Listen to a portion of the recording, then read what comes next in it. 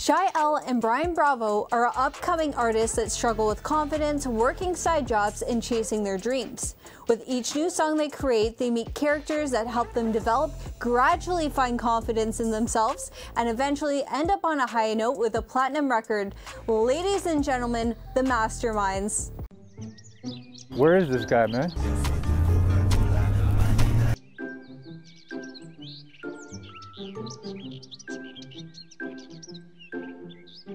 Yo. Hey, yo. Where you at, man?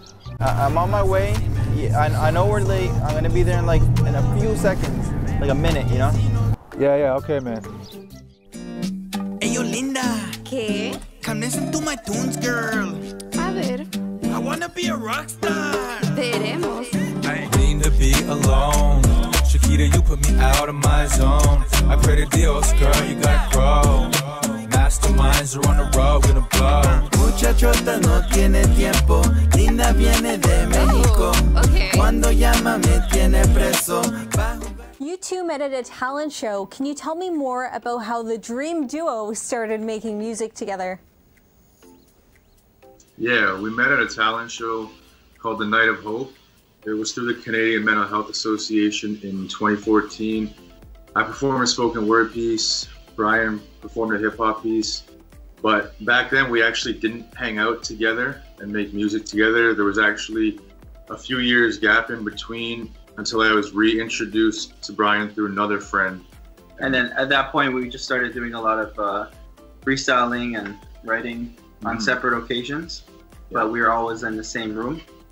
From then, we joined a group called the Mindful MCs, which we kind of worked on performances, and then from there, it branched out to us just being a duo. Now you guys are coming out with an album.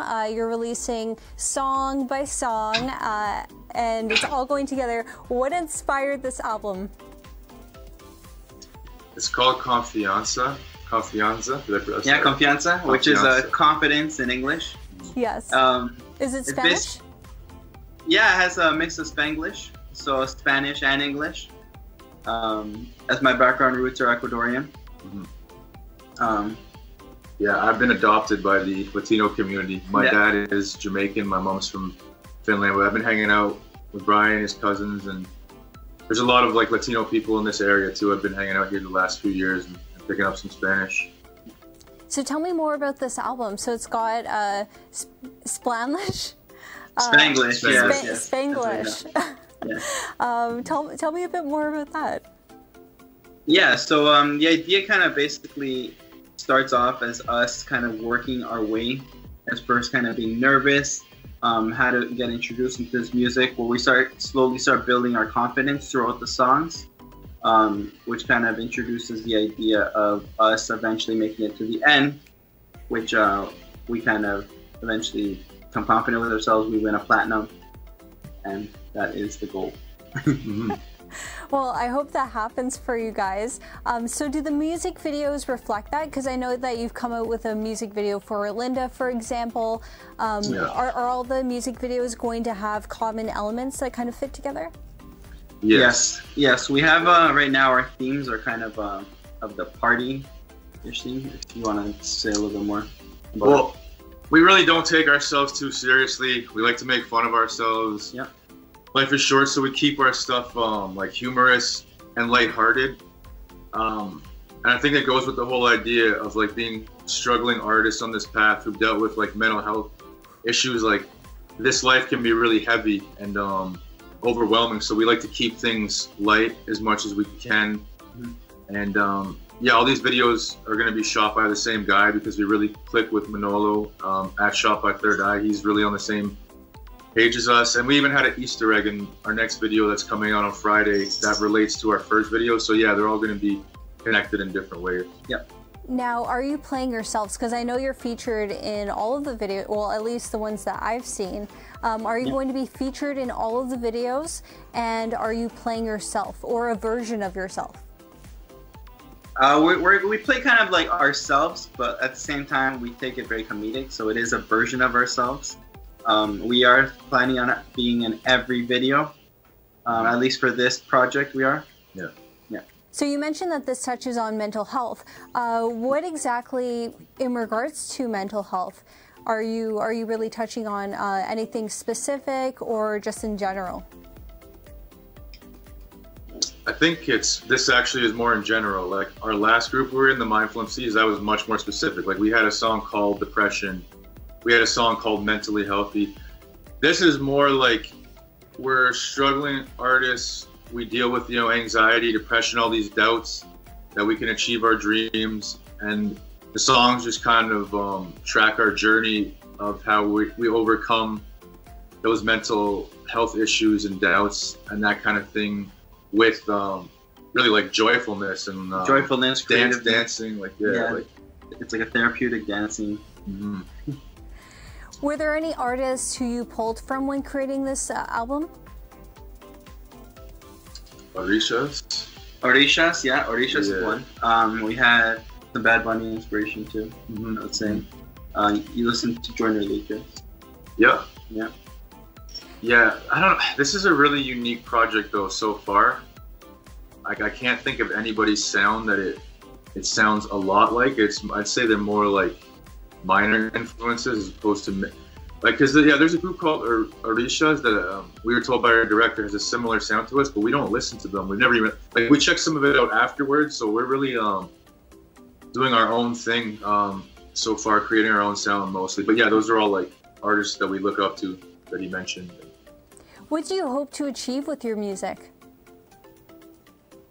I guess a lot of just joy, and for us it's kind of like our therapy. Really, it's like when something's on our mind and we just want to express it.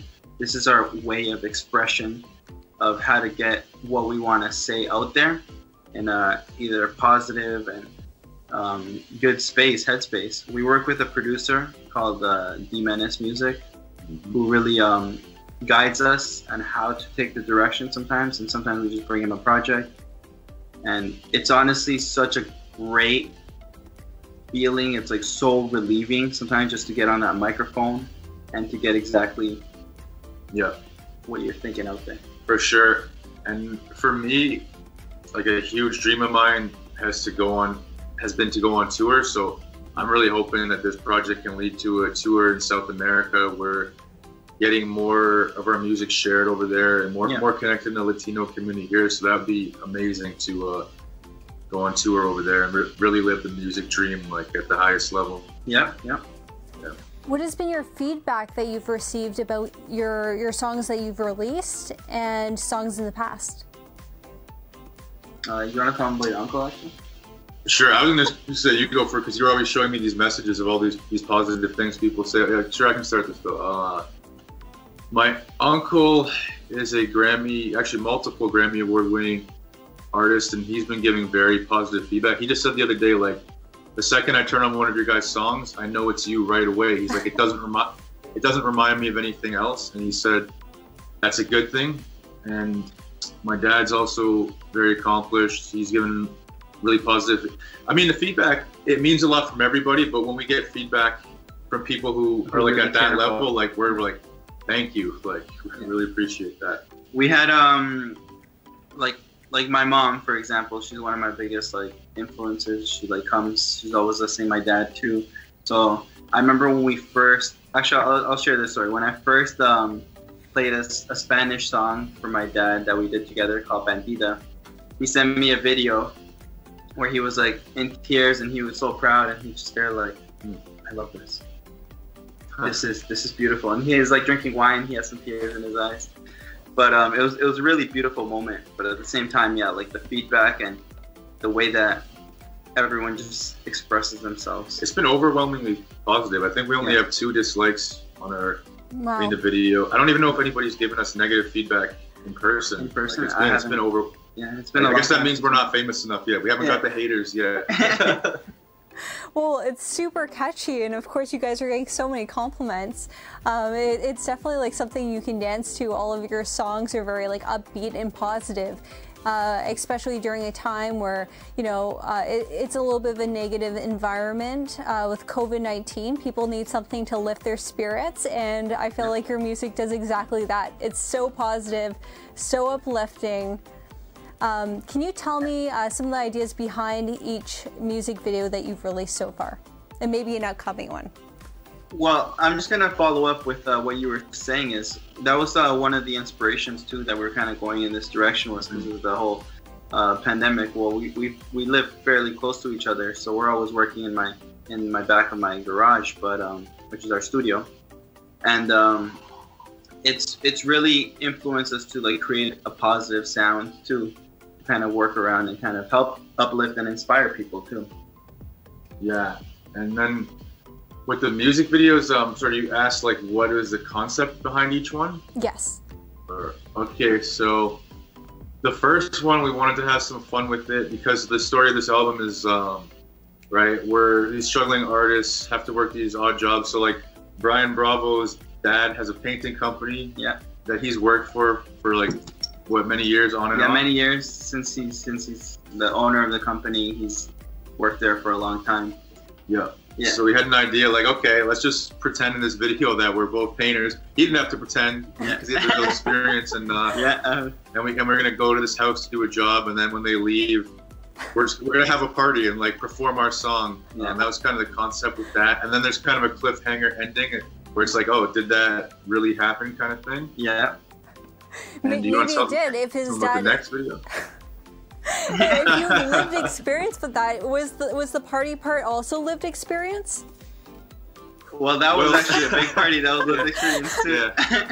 Yeah, we partied a lot, but I don't think we've ever partied at somebody's house we were working a job at. No, definitely not. Definitely not. Our next one that we're working on. Yeah. Our next one that we already have recorded that's going to be released soon is basically called Mi Ese for that one. It's about a guy that comes to the home. We're trying to have a good time. Kind of like opens up the fridge. He's always taking the juice. He's always trying to like get out with the girls, but instead he scares them away. And he's that type of like person at the party that's like everyone's like, okay, like back off. And that's been me before. Yeah. And so I've also been that before too. So. And people, we've known in our lives. Yeah, it's a funny concept. It's about a guy who's like the ultimate moocher. Yeah, but it's like deep down, I don't know. He has a good heart, or he's a little talented. Or there's something you like about him, so you kind of keep him around. But then it's just like, okay, eventually everybody starts to catch on to the mooching, and it's like, okay, like enough. Yeah, Yes, it took my juice. Took my juice. Yes, it took my juice. I feel like everyone knows someone like that, and you're like, oh, okay. But okay, so another question I have for you is, who is currently on your playlist on high rotation? That's a good question. Oh, I already know that. Yeah, serious? Yeah, Coda the Friend. He's one of my favorite artists. He's a hip hop artist that has a very jazzy sound. I like Joyner. I like Amy. I like me some Amy Winehouse. I listen to Amy Winehouse a lot. I listened to her yesterday. It's dope. Mac Miller. How about you, man?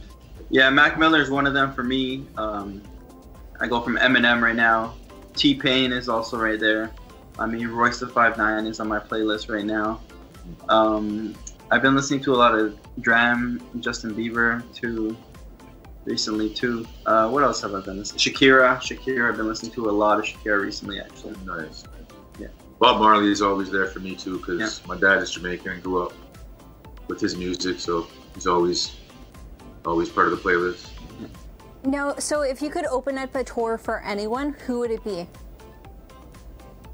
Because you listed a lot of artists. that would be some dope. of them Shakira? are dead, so maybe not those ones. But if it could be anyone who's currently alive, who would be your dream person to open for? It's a hard question. Well, yeah, because of the style of music we're doing, like Shakira, I think we go with Shakira. That. Shakira would be super cool. Yep. Or Carlos Santana. Ooh, Carlos Santana. Santana. Yeah, that's another one. Yeah, somebody just told you, or Linda reminded him of Carlos Santana. Yeah. Funny thing about Shakira is actually that was the first concert I saw when I was growing up, and she was the first person I saw like on stage, and I was a little kid. I'm like, wow, this is so incredible. Do you have a favorite song by her? I like Rabiosa. Yeah, I think I like that one. Loca is another good one. You know what's the one that we're always listening to? Hips Don't Lie. Yeah, that's a huge one. Yeah. I like the one she did with Wyclef Jean. I don't even know what it's called. I just remember the Shakira. Oh no, that's the same song. Yeah, but it's Hips still live. Right. Oh gosh, yeah, that was actually my first album as well. So it was the first album I ever got, and Would you look at that? I played it a lot. I loved everything about it. It was beautiful. So when writing the song Linda, how did you pull from lived experience? Is Linda real? Is Linda a real person? Because I know your last music video that you're mentioning that you kind of pulled from experience of the ultimate moocher. So do you have a person like Linda?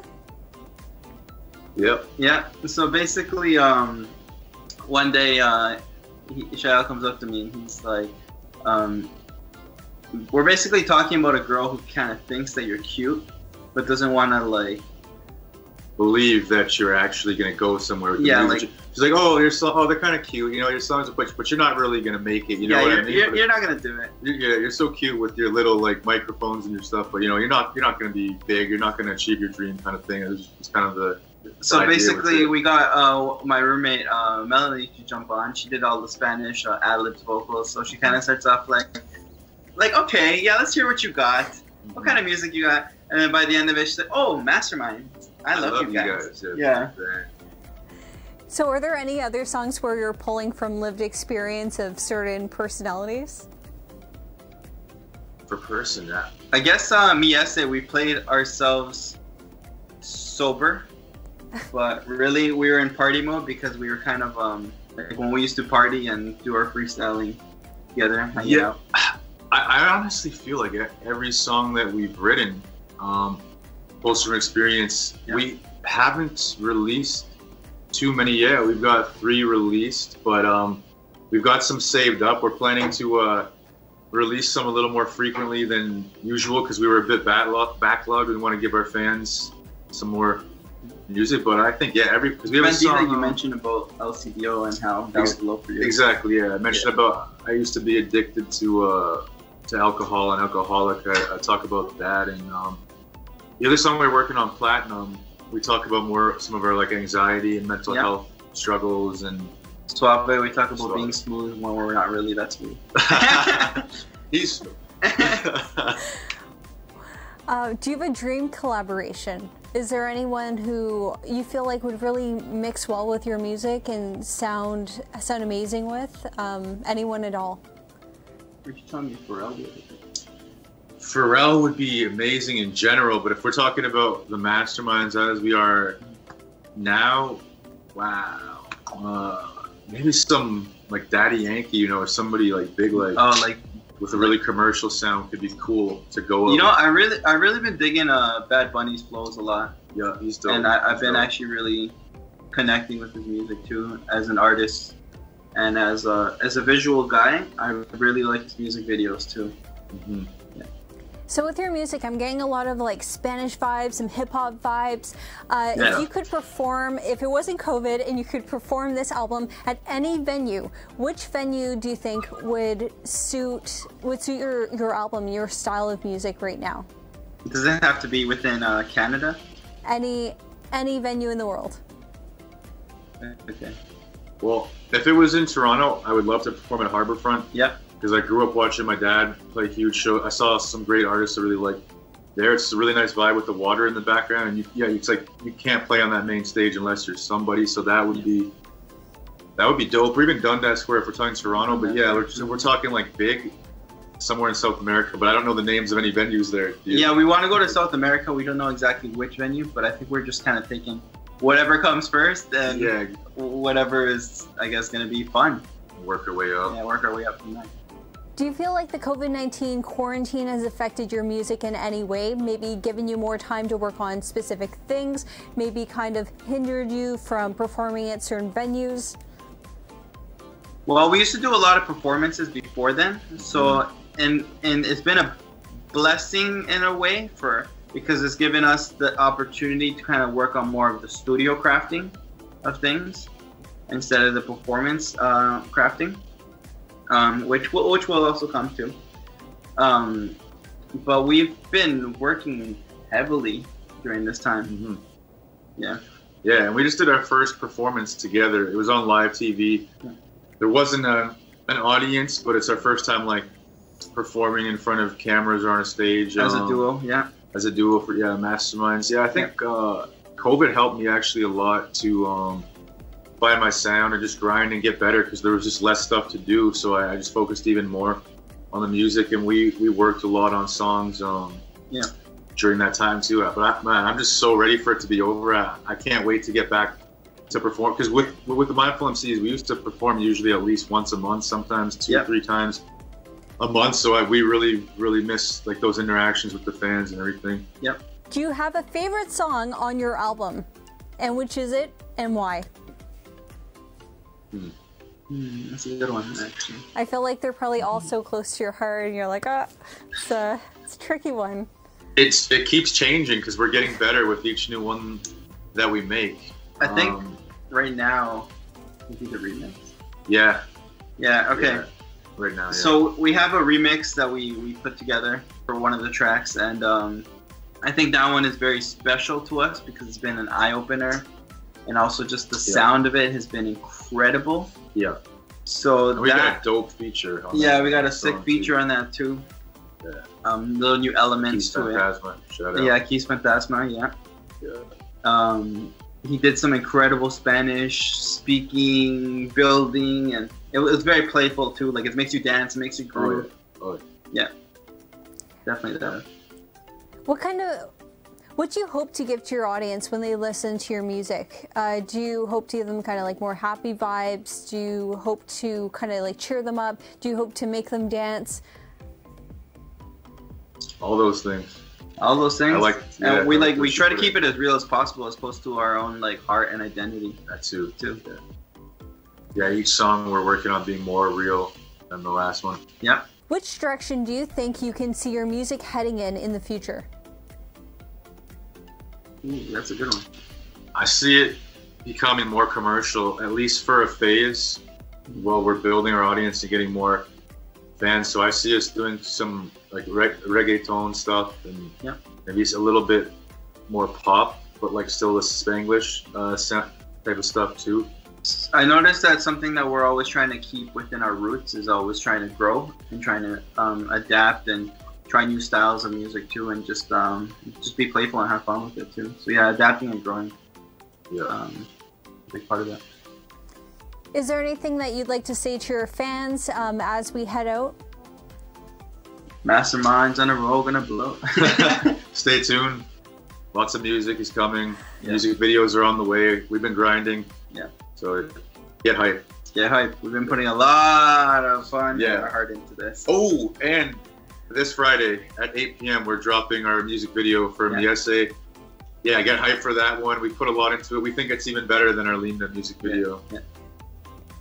Well, I can't wait to check it out. Thank you for joining me on Inbox with Julia Cosby. Yeah, awesome. Thank you for having us. Thank you for having us. Thank you for watching Inbox with Julia Cosby on Take TV.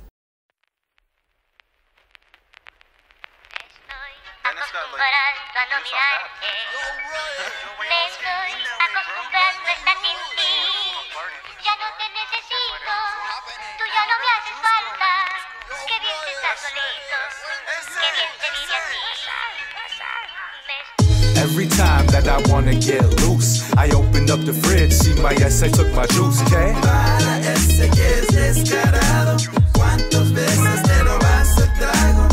But every time we wanna celebrate, pop a bottle, but my essay took my champagne, okay? Para ese que es descarado.